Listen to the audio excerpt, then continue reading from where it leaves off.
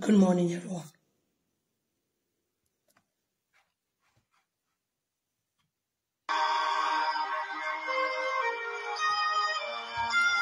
Morning, everyone. If you are on my page for the first time, once in a while, I have dreams and I come on my platforms and I share what I've dreamt about. So call everyone, as many as you know, we need to pray. You are the living God. There's no one like you. Thank you so much. Join in. I don't know why Facebook is not showing if people are watching. The living God. Is there no one like you? Ekueme.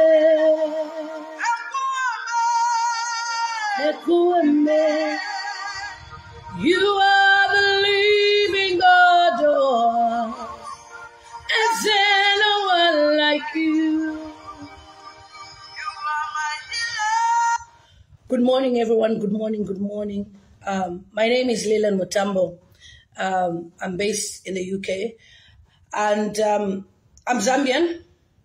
And once in a while, I come on my platform. When I have dreams, I share the dream I've had, and we pray over this dream. And I thought it wise for me to come to my platform again to share. I started having dreams in 2012. And by then, I wasn't really a person that shares dreams. When I have a dream, I would just, come, tell my family, tell this one, tell that one, and I forget about it. I dreamt about this, and I forget about it. So in 2012, I dreamt about my dad. I'm waiting for people to come.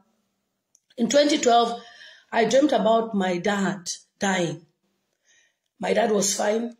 Everything was okay. I dreamt we attended a funeral. And I was just asking myself, I've come to Zambia, I'm expecting to see my dad. Why is everyone wearing black? And my mother told me in my dream that my father was no more. And I started crying in my dream. I said, Dad, why did you miss my graduation? Why did my father miss my graduation?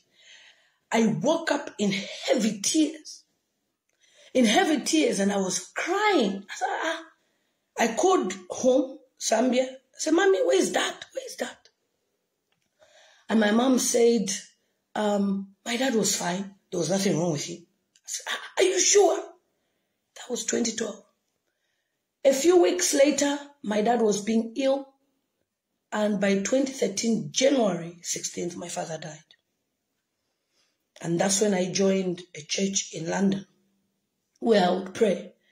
And it made me realize that so many things that I used to dream about, I would ignore because I was thinking, it's just a dream.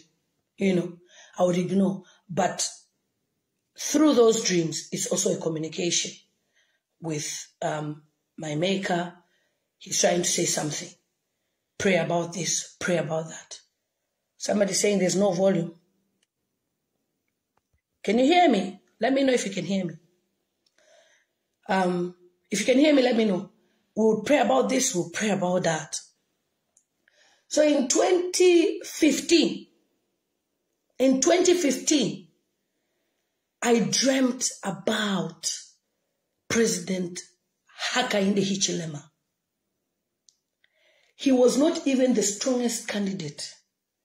But I dreamt we met in a football pitch somewhere, like in a ground, near a gravel road. There was a big bus, very big bus, a white one. And he was holding a jacket. He was wearing a suit, a nice white shirt and a black trousers. And a very nice shoe. And he was holding his jacket. And he said, "Hi, Lily." I said, "Oh, how do you know my name?" And by then, I never used to use Lily. I used to use First Lady Lillian Mutambo on my Facebook. So I said, how do you know me? He said, who doesn't know Lily? Lily is huge in Zambia. I had no followers on Facebook. I didn't even know how he looked like, but in my dream, I saw him. I had to Google to see how does Hakainde Hichilema look like. And then when I saw him, in that dream, he was telling me, come to my office, we should work together. In my dream, he was the president of Zambia. And I called my friends, Malachi, Prophet Malachi. I called Herbert, and I told him, I dreamt President Hakainde Hichilema was the president of Zambia. And then I started looking for UPND groups, wherever. I said, I need to join his party. He will be the president of Zambia. Fast forward in 2021, I think. Earlier, there's a video on my Facebook page. And I dreamt of the plans they had against him. And I said in my video, I said, he will be the president of Zambia. Now, I came to my page and we prayed because I saw they were planning to take him out. You know? Somebody's saying I'm not clear, but I'm using Wi-Fi. Oh. They were planning, maybe it's your signal, to take him out. And I came on this platform and we prayed. We prayed. In fact, I woke up in heavy tears because I dreamt we attended a funeral. And we prayed. And people were laughing. You know, people were laughing. They were saying, oh, she's just looking for an adoption. Oh, she's just looking for a way to get favor. I said, no. I said, look, even though I've never met the president, I've never even met him. I've never met the president. Even though that's why you've never seen a picture of me and the president. Even though I've never met this man, I now understand that my assignment is to pray for him. You understand? Is to pray for him. I'm audible enough? Okay. So we can start now. As I was sleeping, I had a dream.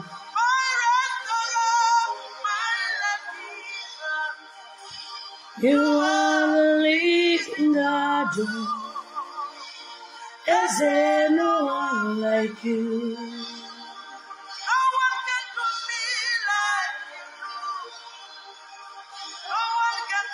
Nigerians need to pray. Nigeria needs to pray for its country. Is there no one like you? I had a dream. There's a movement of rebels planning evil against the Nigerians. Suddenly, many Nigerians are leaving the country. There's a rush of Nigerians leaving Nigeria because they are not happy with what is happening in Nigeria. So what they did was they put people on an assignment who looked like they were traveling as well. They put people on an assignment who looked like they were traveling as well. And it was a trap. These people were traveling to the airport on their way, UK, US, Canada, you name it. And they were on a big bus. On a big bus that was taking them to the airport for them to board a plane. And among them was a well-known celebrity. A very well-known celebrity that has been involved in so much controversy. She's female. And she was there planning to leave the country with her son. and I'll mention her name, Tonto Dikeh. She was planning to leave the country for a better life for her son. And as they were going, these people set up trap and they captivated these Nigerians, collected their passports, collected their green cards, biometric cards, and held them captive.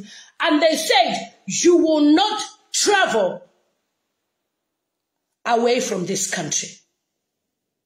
So the whole intention of them kidnapping these people was to send a message that Nigerian government will stop Nigerians from traveling abroad for greener pastures. And they were held in this center. And we had to find ways to take some food to them. And I saw Tonto Dikeh seated, wearing a cute little black dress, like a fairy, you know those dresses that people wear, ballerina kind of. And she was like on, what do you call that for kids, you know, like a bouncing like, and she was rocking. And she was just, you know, in her own world, she was just rocking.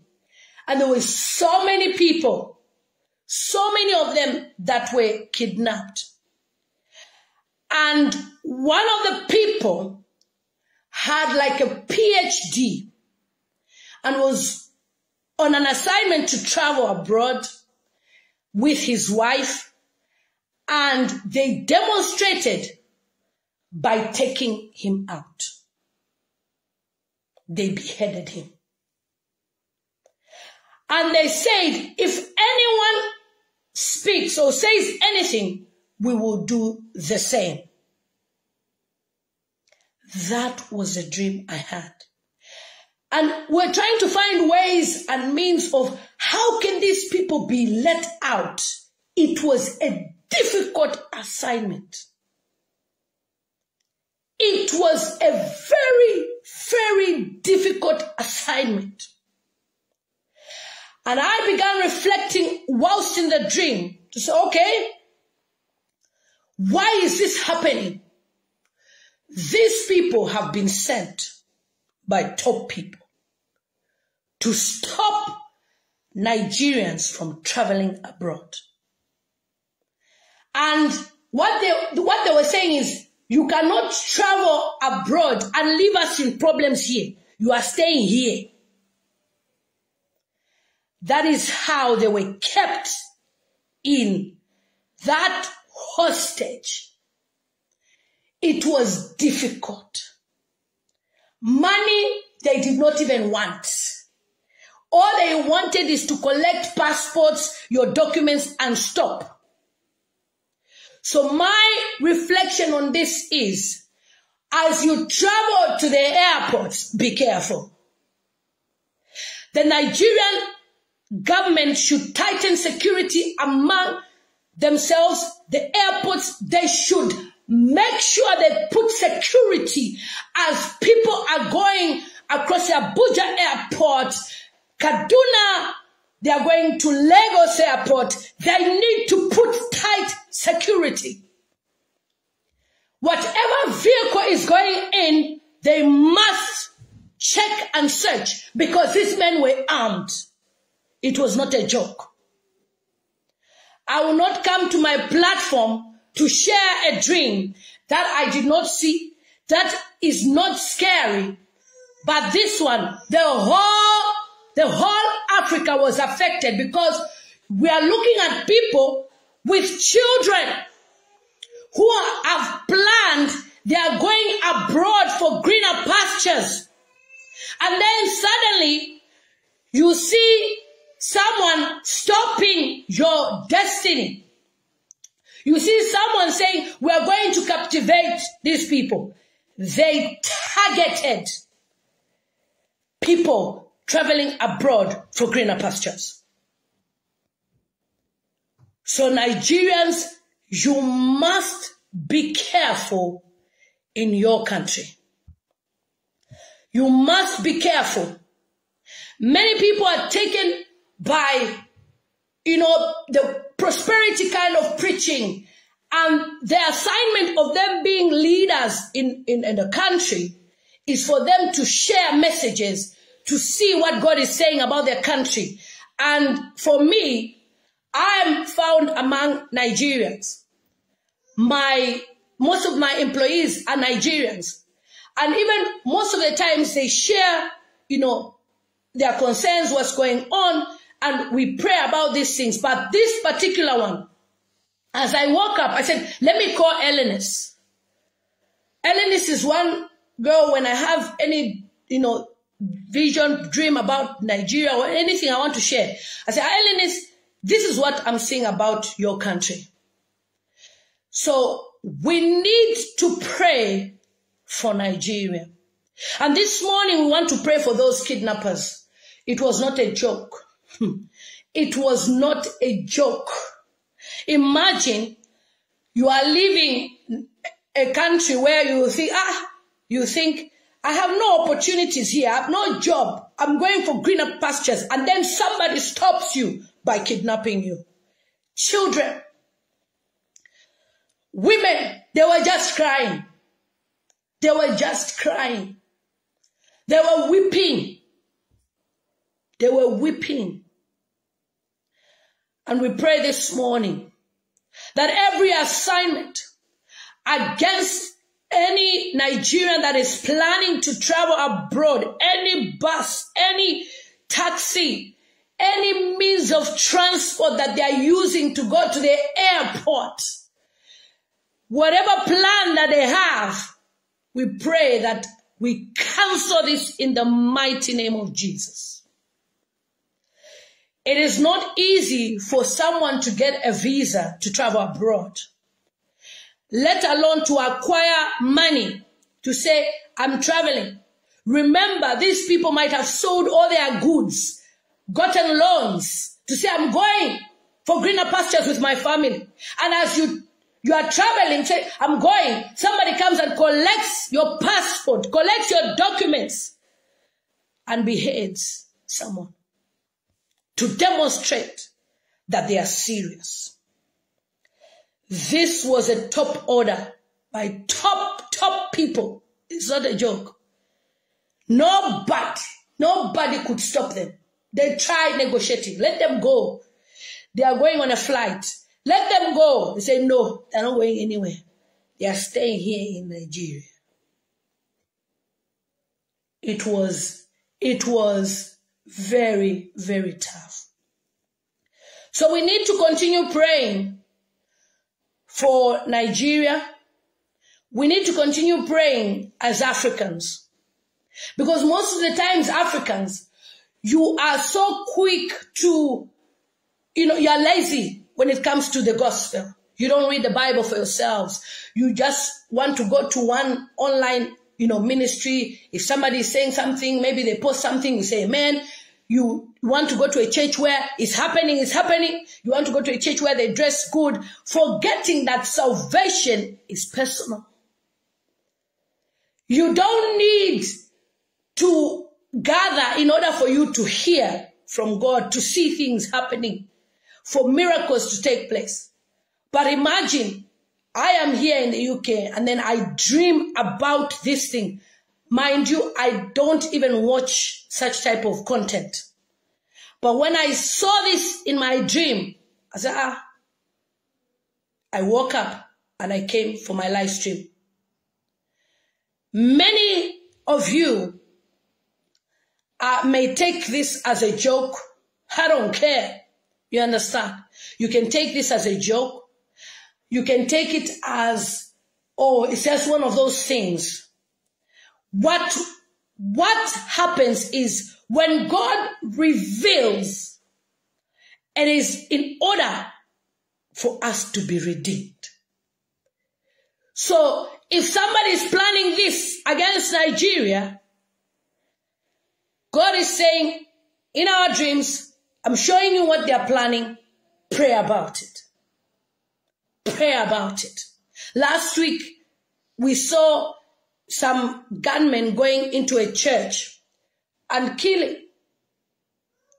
priests, killing the priests, killing people who gathered to pray. What about somebody who's going to the airport who's seated to say, I'm going to a country? That's an easy thing, you understand, for them. So we need to pray. Always be fearful. Always look at your life as somebody who is a vessel of God. You don't need somebody else. God can use you. That is why many of them, they are taking advantage of you by saying, sow a seed. Sow this seed, sow this seed, sow this seed. I would rather give you my seed because I feel more blessed to give you my seed. I feel more blessed to give you my seed than to receive anything. I've never received anything in my entire life. You understand? That is why they're taking advantage of you. They come on media, and even all these mega churches from Nigeria, some of them don't have time to talk about what is happening in their country because they are directly involved with politicians. They are the ones who are oppressing Nigerians by telling them, vote for this one. They do it in their churches. They campaign clearly in their churches. You understand? And for the elections next year in Nigeria, it won't be an easy task. Nigerians need to pray as well. Somebody saying, I'm only dreaming about politics. What about Pamela? When I came on Facebook and I posted RIP Pamela, what did you people say? What did you people say? There's a darkness. She's gone. And she'll never be found. She's gone.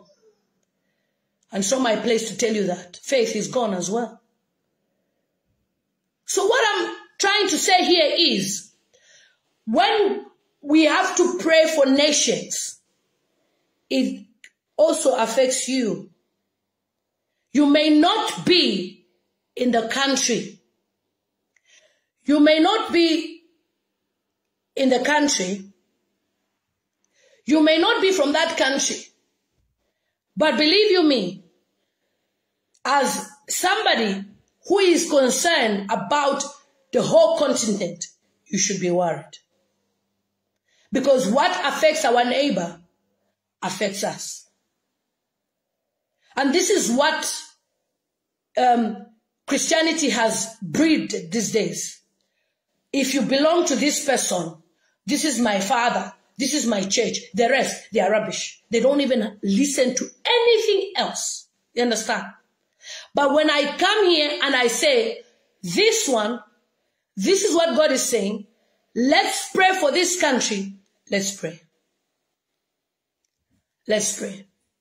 Somebody is saying, you are praying, instead of praying for Zambia, where were you when I dreamt about Hakainde Hichilema? The video is on my page. You were not there. I prayed about Zambia. And sometimes, most of the times when we come on this page and we say, let's pray. When we come on this page and we say, what is happening in Zambia? Girls are undressing. It's not good. You come and tell me it's their life. So enjoy the immorality spirit that has been spread in Zambia. You heard a few days ago a celebrity saying prostitution is a job. You heard it. That is why they are going naked on social media. What else should I tell you? When I came on this page to tell you what the Zambian girls are doing going naked is wrong, you said I'm jealous. They have beautiful bodies. They have no children. You started mocking me. You started saying all sorts of things. So enjoy. And for a fact that the government has not said anything, they are enjoying it as well. And people say, no, the police is not their duty.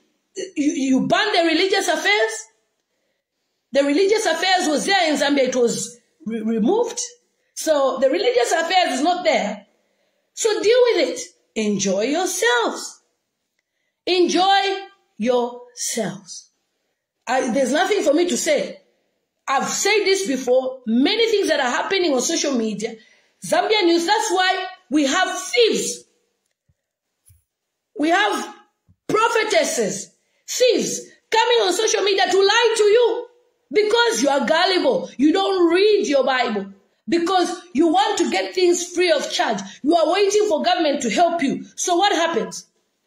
Somebody comes and says, type iPhone, you will get it, connect. Amen. You also type amen.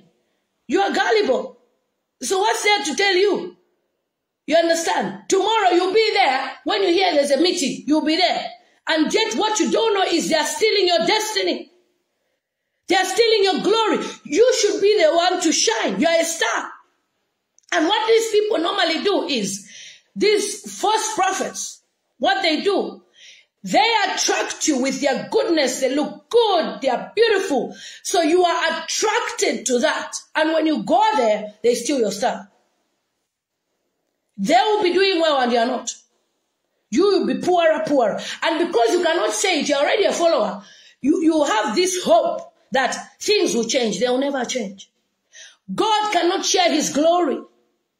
You understand? That is why when somebody is false, we will talk about it, because you cannot put an image, idolize someone, and say, this is a man or woman of God, and you put them as your profile picture. That's the beginning of cultism as well. You are idolizing this person. It's okay to celebrate someone. Oh, thank you so much, man of God, woman of God, we love you. But when you start idolizing, and you can even insult people because of that person, you are worshiping that person unknowingly. You are hypnotized. And very soon, many of you will realize when it's too late, when you've wasted years going to the ministry, when you've given your tithe in the wrong ground, when you've given your offerings, your seeds, hoping that things will change. Things won't change. What they are after is your money. What they are after is them to be glorified, because that's the assignment. And right now there's a huge assignment on Southern Africa. That's the assignment, because you're gullible, you know to read your Bible. There is a great man of God, Bishop Edahosa, before he died, he said, Zambia doesn't need prophets. Zambia is a place where we have preachers. We have prophets in Zambia. I have this man of God I know in Zambia. He sees things. He's not a celebrity. He's not known. But if he tells you this is what will happen, this is what will happen, exactly like that. You understand? Those ones that are coming to say this and this, they want to go and collect power somewhere. From the great prophet of Africa, Nana Kweku Bonsam. Nana Kweku Bonsam will be live on this platform in a few days' time when he's available to share how he gives those people powers. Maybe if you hear it from him, you will believe. Because you think we're just talking because we are jealous. Nobody's jealous about anyone. At the end of the day, it's you that will fall in a pit of hell. You understand? So what am I trying to say? We need to be fearful and prayerful by ourselves without relying on anybody. And then secondly, we need to open our eyes. Let's not just follow anything or anyone because the person has said God, Jesus. That's why they don't even know the real Bible.